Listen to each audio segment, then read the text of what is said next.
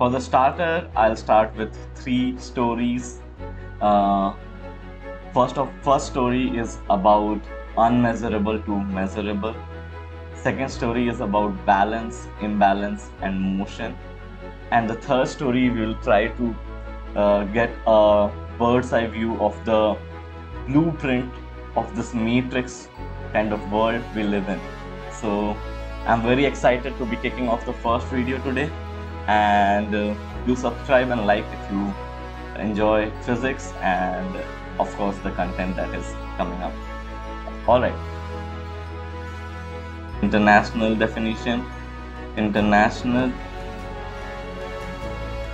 standard international way of defining it, and it has progressed over the time, and the latest definition of 1 second is actually this is what all the scientists have agreed upon. So well, I think that it's very good meme and I gave it a 4-star rating. Let's check out the second meme here. Alright, so the second meme is rated by me 5-star. Let's see what it is. What girls think stress looks like? Well, what boys think stress looks like? Stress is equal to force upon area. What stress actually looks like? Well, I don't have to read and explain these memes to you, but I felt that it's a 5-star meme. It's pretty cool. Your opinion of how many stars you give this meme would be different. You can give this, let's say, only 3 stars, let's say. Well, this is the last meme we are gonna be reviewing today. So the last meme is when you are in high school and you browse Reddit physics memes. Alright, so I don't get it. Obviously, to get the memes of physics, you need to understand a little bit of physics, and high schoolers generally don't understand much of physics, but we are gonna change that. I think we can gear towards changing and understanding these memes.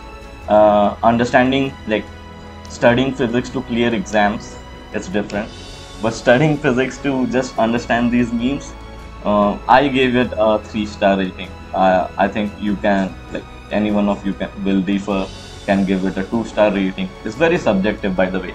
When I'm saying that I'm rating a meme, it's very subjective. What I mean by being subjective is most of the time when we rate a meme, it can make sense to us or not. So it's very subjective. So this is not universal. In fact, if you are a teacher and you ask your 8th graders to rate these memes, and you can you can divide them in group of 5, and each group of 5 students can will have to agree on one rating that we give to these memes.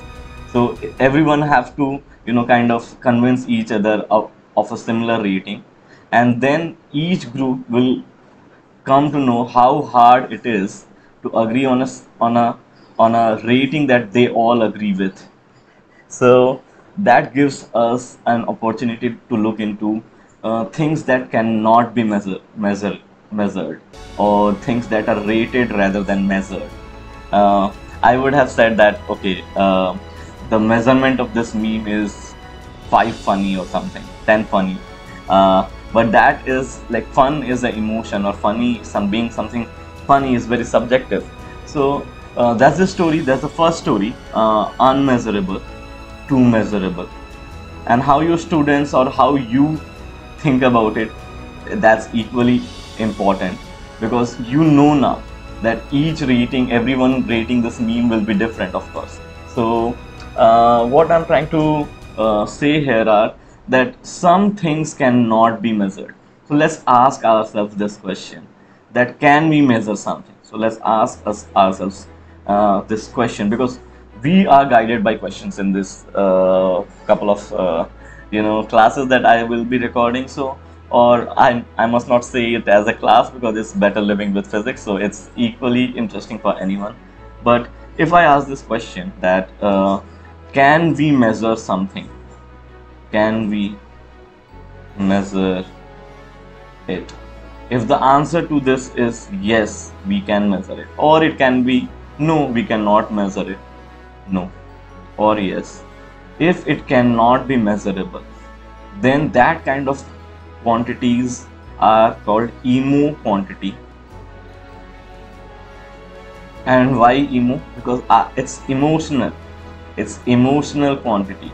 And you might be wondering, like, quantity and then emotional, does it even make sense? Like, people are try to devote their life to try to study these emotional quantities, and those people are called psychologists,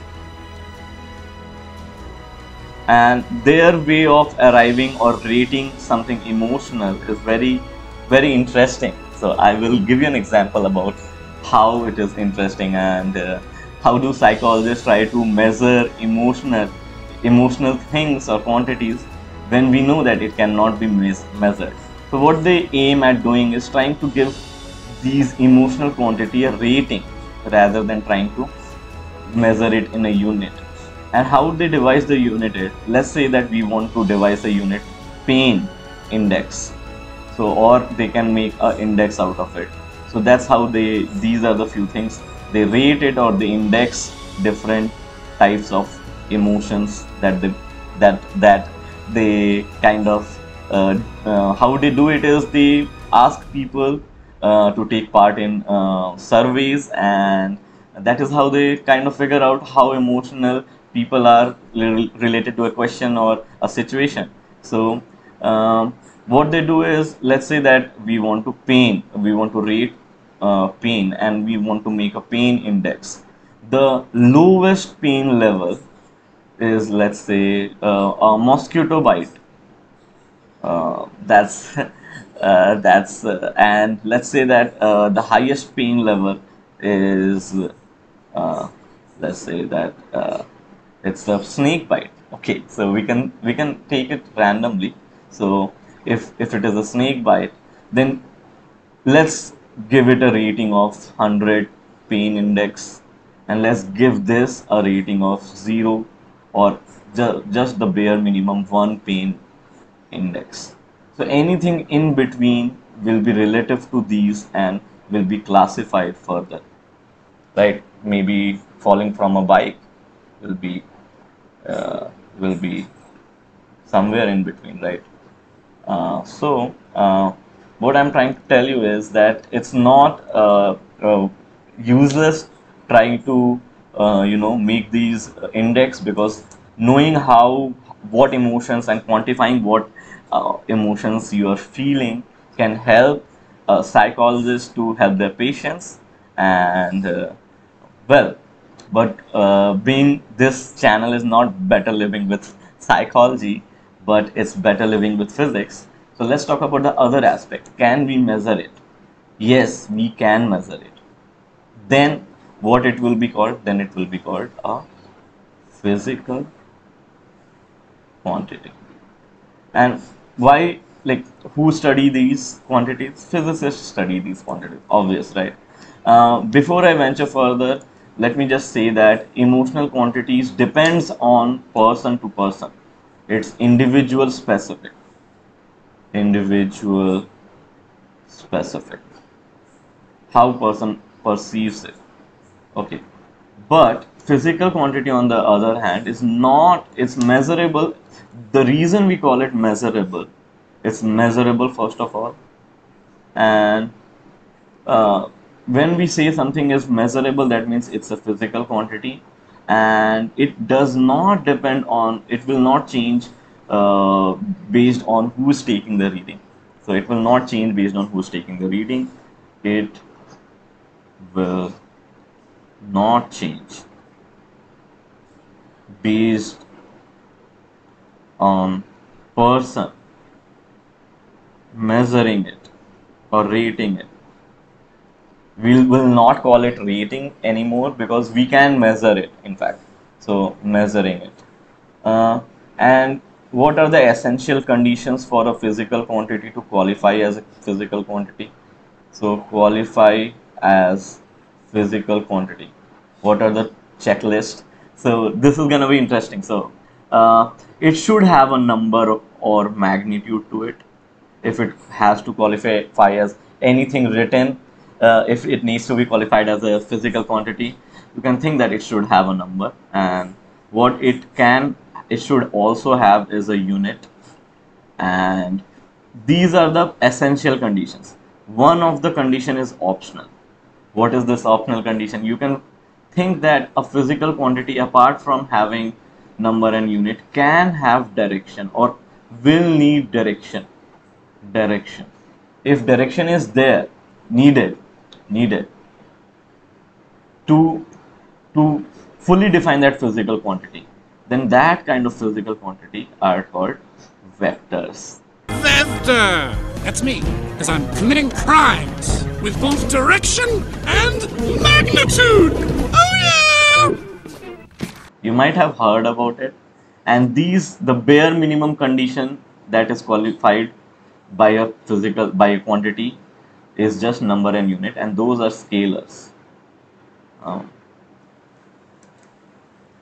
Well, this is the first story, and I'll meet you in the second story.